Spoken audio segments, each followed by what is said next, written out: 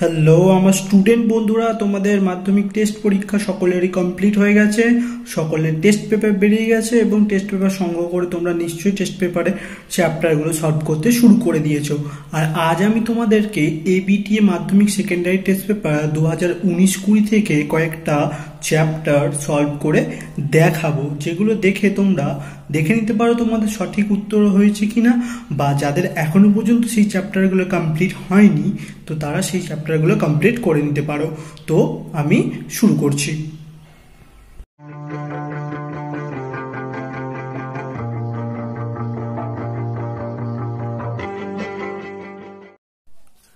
বন্ধুরা, আজ তোমাদের আমি সলভ করে দেখাবো লাইফ সায়েন্স। পাতা নম্বরটা ভালো করে দেখে নাও, 222 নম্বরের লাইফ সায়েন্সের প্রথম প্রশ্ন। দেখো, বনচাঁড়াল উদ্ভিদের ত্রিফলকের পার্শ্বীয় ফলক দুটির পর্যায়ক্রমিক সঞ্চারণের কারণ হলো, অপশন হলো স্নায়ুর উদ্দীপনা পরিবহন, বায়ু প্রবাহ, স্পর্শজনিত উদ্দীপনা, না রসস্ফীতিজনিত চাপের পরিবর্তন। আমি উত্তরগুলো আগে থেকেই টিক দাগ দিয়ে রেখেছি। তো উত্তরটা হলো কি, রসস্ফীতিজনিত চাপের পরিবর্তন। দ্বিতীয় প্রশ্ন হলো, মানুষের রক্তে শর্করার পরিমাণ স্বাভাবিক রাখতে মুখ্য ভূমিকা পালন করে কে? অ্যাড্রিনালিন ও অক্সিন, গ্লুকাগন ও ভেসোপ্রেসিন, ইনসুলিন ও গ্লুকাগন, আর ইনসুলিন ও অক্সিটোসিন। উত্তরটা হবে ইনসুলিন ও গ্লুকাগন।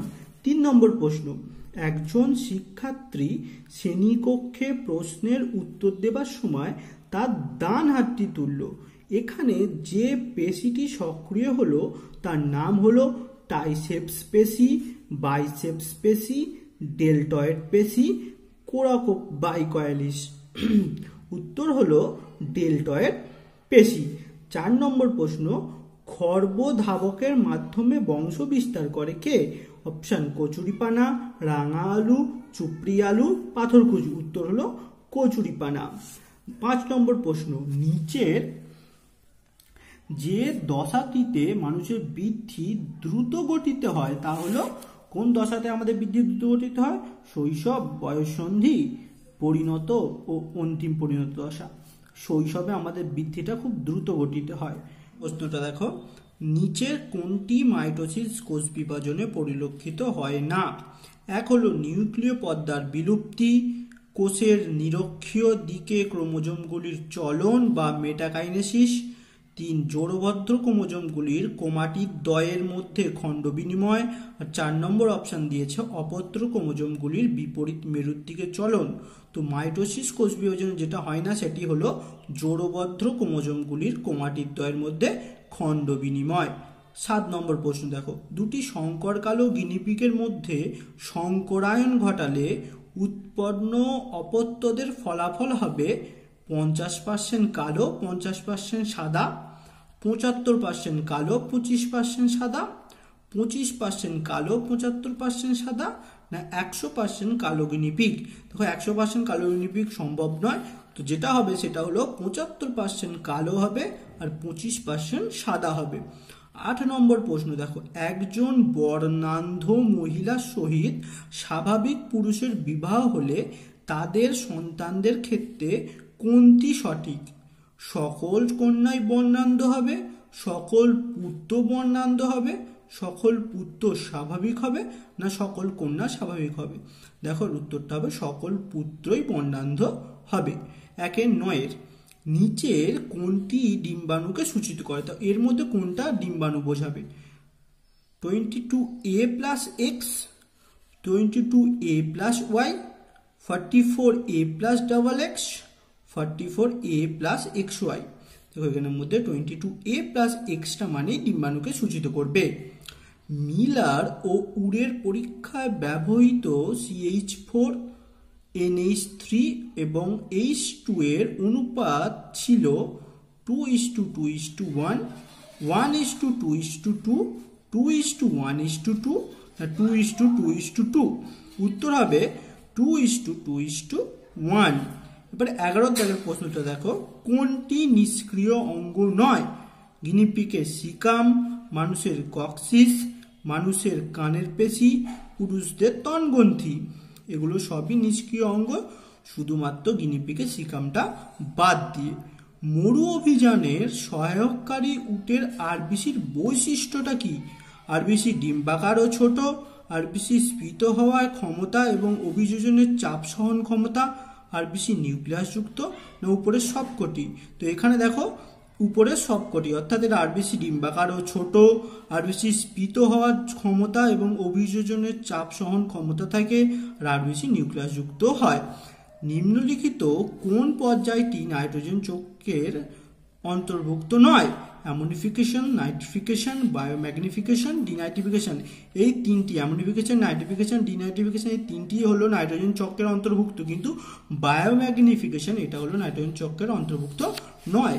বায়ু দূষণের ফলে সৃষ্ট ফুসফুসের রোগ হলো, দেখো ফুসফুসের রোগ কি?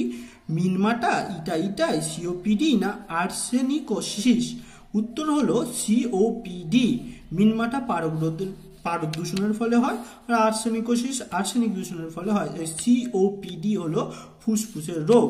স্থানীয় মানুষের জীববৈচিত্র্য সম্পর্কিত জ্ঞান লিপিবদ্ধ থাকে কোথায়? JeM, red data book, PBR না ডাব্লিউডাব্লিউএফ?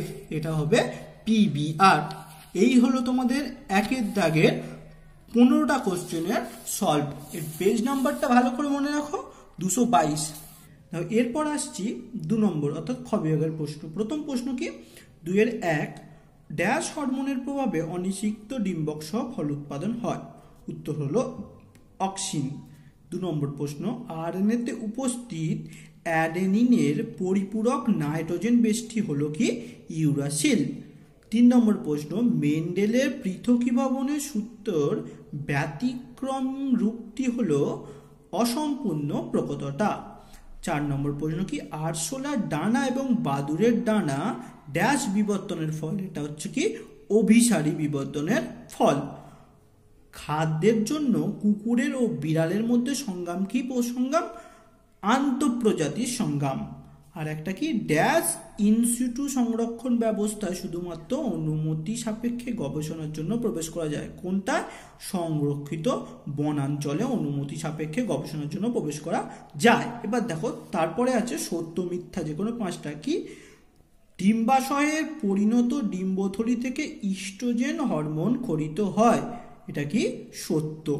2 নম্বরে দেখো প্রত্যেক জনুতে জীব প্রজাতির ক্রোমোজোম সংখ্যা ধ্রুবক রাখা মাইটোসিসের অন্যতম প্রধান বৈশিষ্ট্য, এটা হচ্ছে মিথ্যা, কেন ক্রোমোজোম ধ্রুবক থাকে না।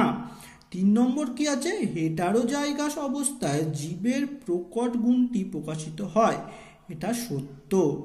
অভিব্যক্তির ধারাবাহিকতার সঠিক সজ্জাক্রমটি, দেখো একটা সজ্জাক্রম দিয়েছে কি? মৎস্য, সরীসৃপ, উভচর, পক্ষী, না এটা সত্য না।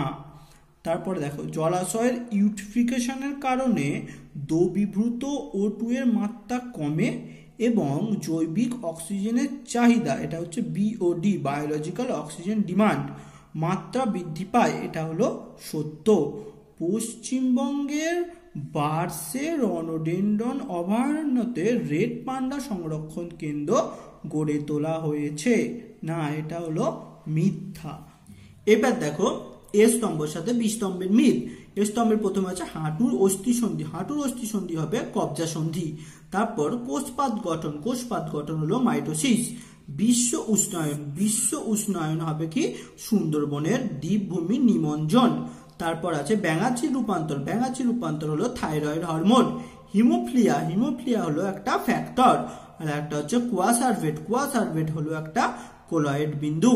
এই হলো এ স্তম্ভের সঙ্গে বি স্তম্ভের মিল।